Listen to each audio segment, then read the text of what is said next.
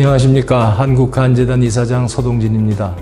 우리나라에서 매년 2만 명 정도가 간경변증, 간암 같은 만성간질환으로 사망하고 있습니다. 그런데 그중 과반수 이상이 B형간염 바이러스에 기인하고 있습니다. 실제로 만성 B형간염 환자들은 증상이 없기 때문에 병원을 제대로 찾지 않고 또 치료를 적시에 받지 못해서 병을 키우는 경우가 많습니다. 최근에는 여러 가지 항바이러스 제제가 개발이 돼서 간염의 진행을 막고 병세를 호전시키는 효과를 거두고 있습니다. 오늘은 여러분이 궁금해하시는 B형간염의 예방 그리고 치료를 어떻게 할 것인가 하는 것을 자세히 살펴보도록 하겠습니다. B형간염 바이러스가 우리 몸으로 전염되어 간에서 증식하면서 6개월 이상 간염을 일으키는 질병을 만성 B형간염이라고 합니다. 일단 만성 B형간염으로 진단이 된다면 바이러스가 우리 몸에서 저절로 사라지는 경우는 거의 없기 때문에 평생 바이러스와 불편한 동거를 할 수밖에 없게 됩니다. 그럼 B형간염은 어떻게 걸리게 되는 걸까요?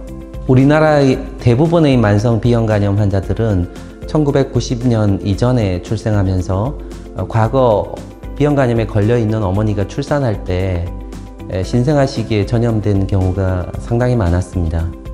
그렇게 신생아 시기에 전염되는 경우에는 바이러스를 체내에서 제거할 수 있는 충분한 면역력이 발휘되지 않기 때문에 만성간염으로 이행하는 경우가 상당히 많았습니다. 만성 B형간염의 평생 경과 중 활동성이 매우 높은 시기에는 간세포가 지속적으로 파괴되기 때문에 장기적으로 서서히 간경화증, 즉 간경변증이나 간암으로 진행할 위험이 상당히 높습니다. 이렇게 만성 B형간염 상태에서 활동성인 경우라 하더라도 환자분들의 증상은 거의 없는 경우가 대부분이기 때문에 정기적인 검진을 통해서 활동성으로 진행하는지 여부를 반드시 찾아내야 합니다. 간단한 혈액 검사를 통해서 바이러스의 수치, 즉 역가와 간염의 정도를 평가할 수 있으며 활동성 여부를 쉽게 확인할 수 있습니다. 이렇게 정기적인 혈액 검사를 하다가 바이러스의 역가가 상당 수준으로 높고 간염 수치도 같이 동반 상승되어 있는 경우에는 서서히 간경화증이나 간암으로 진행할 위험이 높기 때문에 반드시 치료제를 시작하여야 합니다. 현재 면역 관용기 상태 혹은 비활동성인 상태로서 간염 수치가 정상인 경우라 하더라도 서서히 연령의 변화와 함께 활동성으로 이행하는 경우가 있기 때문에 정기적으로 혈액 검사를 통해서 본인의 간염 상태를 확인하시는 것이 중요합니다. 자, 그럼 대한간학회와 함께 B형간염을 예방하고 치료하는 방법을 함께 알아볼까요? 만약 여러분께서 B형간염에 대한 보호 항체를 가지고 있지 않다면 검사를 통해서 이를 확인할 수 있고, 그런 경우 3번의 예방접종을 하시면 거의 대부분의 경우에 항체 형성을 하실 수가 있습니다. 아주 드물지만 반복적인 예방접종에도 항체 형성이 잘 되지 않는 분들이 계십니다. 그런 분들이라면 문신, 피어싱, 비위생적인 침 시술, 위험한 성관계 등을 특히 주의하시는 것이 좋습니다. 특히 B형간염 환자의 가족이나 혈액투석을 받고 계신 분들, 그리고 의료계 종사자라면 보호항체 보유 여부를 꼭 확인하시고 없는 경우에는 예방 백신을 반드시 접종받으셔야 합니다. 자, 이제 B형간염의 치료에 대해서 알아보겠습니다.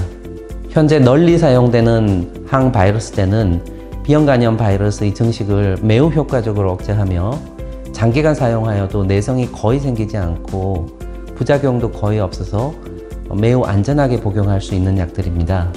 따라서 꾸준하게 매일 한 알씩의 약을 복용하신다면 간염의 진행을 거의 완전히 차단할 수 있고 간염 바이러스의 증식을 거의 완벽하게 차단할 수가 있습니다.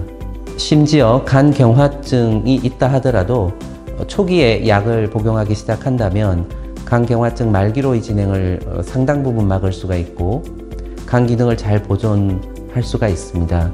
간경화증은 일부 회복도 가능합니다.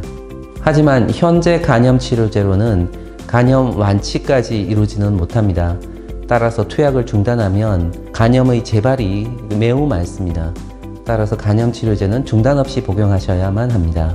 다행스럽게도 간염 완치를 이룰 수 있는 새로운 신약들이 전 세계적으로 매우 활발하게 개발되고 있기 때문에 머지않은 장래에 간염을 완치시킬 수 있는 날이 올 것으로 기대되고 있습니다. 환자분들 중에는 투약을 임의로 중단을 하거나 불규칙하게 복용하시는 분들이 가끔 있는데요. 그런 경우는 상당히 위험한 상황이 초래될 수 있습니다. 약을 꾸준히 복용하지 않는다면 바이러스가 간에서 다시 증식을 시작하면서 급성 간염으로 빠르게 이행을 하거나 내성이 생겨서 약이 다시 듣지 않게 되는 불행한 상황이 초래될 수가 있습니다. 따라서 의사 선생님의 권유에 따라서 항바이러스제가 필요한 경우에는 반드시 시작을 해야 하고 장기간 꾸준히 복용하시는 것이 중요합니다. 즉 완치제가 나올 때까지 여러분의 간을 건강하게 안전하게 잘 지키는 것이 무엇보다 중요합니다.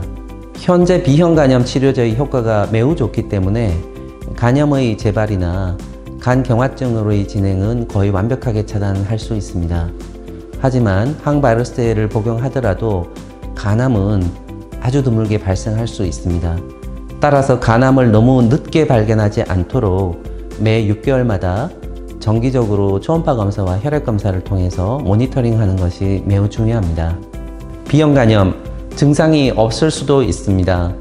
늦지 않게 오늘 검사하시고 필요한 경우 꼭 치료를 받으십시오.